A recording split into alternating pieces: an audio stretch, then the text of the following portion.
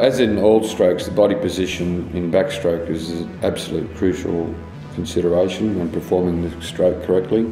The body position that I like is, I guess, best described as a standing tall position. If you're standing against the wall with your butt and your shoulders square against the wall, your head pulled in, so that basically if you put something down through the top of your head, it would come out in another area.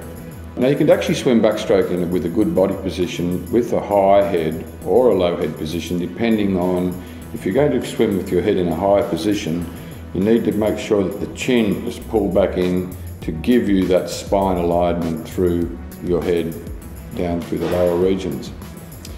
This will ensure also that your hip position within the stroke stays very close to the surface of the water, allowing you to rotate your hip and shoulder at the same time. So you're trying to rotate both your hip and your shoulder at the same time. This will vary a little bit from swimmer to swimmer depending on their ability. Chest position again, if you get your hip position and your head position right, your chest position is going to look after itself basically. If you can imagine the T between your shoulder blades coming through the back of C7, I think it is there, and keeping your chin back and pressing down on the water, that will give you a really nice position in the water and continue that hip and shoulder rotation. With your arm extension, or your arm recovers out of the water, a crucial part of that is you must relax. At the completion of your underwater stroke, you must release right at the end of your stroke on the push off and give yourself a nice relaxed wrist as you start your recovery. So your elbow's locked out, but your wrist is nice and relaxed. It's allowing you to give you a nice shoulder rotation out of the water with a relaxed arm, and for a nice knife edge clean entry if possible. Now it's something that I haven't quite got with any of my squad yet perfectly, but I'm still aiming that way. So the cleaner you can be on the entry and the more relaxed you can be on the recovery allows you to get a great catch off the rotation of your shoulders into the water. Once you're catching, you've got into the water and you've got into the catch position, you get nice and deep, all right, slightly out as you're descending down, just slightly out as you're going, and then your catch is in an up sweep direction. So you're sweeping up, trying to get to the peak of your up sweep before or just on where your hand is in line with your shoulders. At the maximum up sweep of the hand, then it's important that the next phase of the pull becomes an over with your fingertips pointed at the side of the pool, the over and down push off, again getting towards that relaxation at the end of the push off. The key part of this, the development of the stroke in this way, is to make sure that your body with your hips and shoulders are rotating at the correct time throughout the stroke cycle. Very important to have a very relaxed straight arm recovery. Try to maintain that relaxation as setting up for the entry. Again, trying to get that really knife edge clean entry if possible.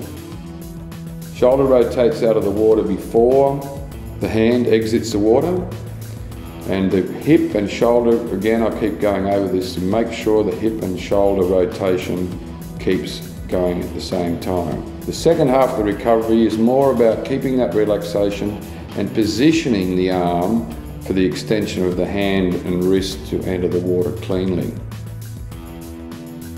Now we're looking side on underwater now, and as the hand enters the water, you're trying to get in deep, carrying the least amount of air down as possible. Spread fingers on the hands, an open thumb can inhibit the cleanness of the entry and thus inhibit the strength of the catch.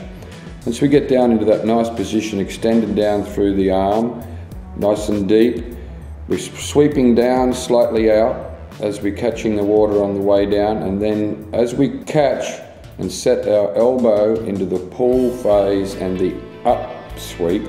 So this at this stage is a up sweep. I'd like to prefer to it as not anything else except an up sweep.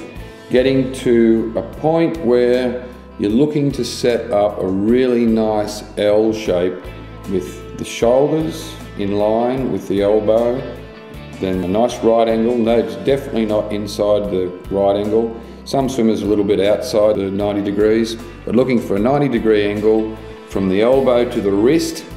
And as we can come up through that upsweep, getting to the top of that upsweep, the wrist is gently breaking out so that the fingers are pointed towards the side of the pool. So we have another angle from the wrist, on the inside of the wrist, to before we set up for the push phase of the stroke. It's very important that the body is keeping up with the arm, or not one getting in front of the other. You have to time these things at the same time.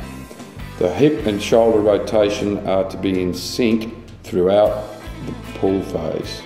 The second half of the pull has to be done with an elbow and wrist sweep and rotation. So you're rotating and pushing down with your fingers still pointed out to the side of the pool. Can create very sore wrists and forearms doing this properly. And then at the end of that push phase, you must relax to get the release that's required. When you do relax at the right point in time, and if you continue rotating correctly, you'll get a really nice inward scull that a few people for a period of time tried to teach. But the best way to teach it is to get them to relax at the end of the push phase. So at the end of the push phase, relax, rotate and lift your arm with the thumb side of the wrist being the first to exit the water. Not the thumb side of the wrist being the first to exit the water after the shoulder. Backstroke is very, very strenuous, and if you're going to be very good at backstroke, you need to be very good at kicking. Now, kicking is something that's quite individual. Some people are fast at kicking, some people aren't quite as fast, but you must be fit at kicking. So kicking is an enormous part of any backstroke program. A 6-beat constant kick action. You've got to try to keep as small an amplitude as possible. You need to try to keep your kick inside your body line, which may sound easy, but it's quite difficult, particularly when you're turning and rotating your whole body, and you need to try to keep your kick all in one line. You'll usually find the swimmers have a little bit wider kick on the crossover to each side. There'll be one kick there to each side that's a little bit wider than the other. I myself would prefer that they could keep that all in the one continuous amplitude. It's a 6-beat kick action. You must have good flexion, extension of the knees, ankles and feet. Your hips must remain close to the surface. There's lots of things, exercises that you can do to improve or maintain your ankle flexibility. For example, you can just sit on your feet for a while. That helps quite a lot. Note synchronization on the underwater, the catch of one hand and release of the other. This is an important part of the timing of the stroke, and also note where the hip and shoulder have equally rotated onto one side for the release of one hand. As you are catching on one hand, as you're entering on one hand, take note where the opposite leg is, the opposite toe.